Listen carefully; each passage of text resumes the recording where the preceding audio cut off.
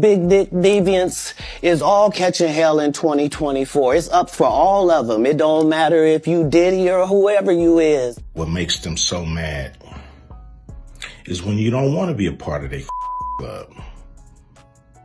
That pisses them off. For some reason, y'all like to conveniently forget what age Foxy Brown was when he was with her.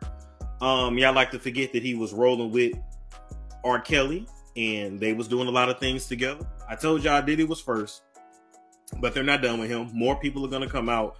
More cases is going to happen. You're going to have more than one documentary, but there's... In Tinseltown, it's not every day we see celebs stepping up and speaking their truth. Most of the time, they prefer to keep their heads down and stay out of the fray. Maybe because they're worried about backlash or messing up their careers. But shout out to folks like Katt Williams and Ice Cube, who aren't afraid to throw down and call out the big names when they need to. It's like these guys aren't scared to ruffle some feathers. And maybe that's why heavyweights like Diddy and Jay-Z, who've got some murky past, are feeling a little uneasy. Rumor has it that Katt's been dropping hints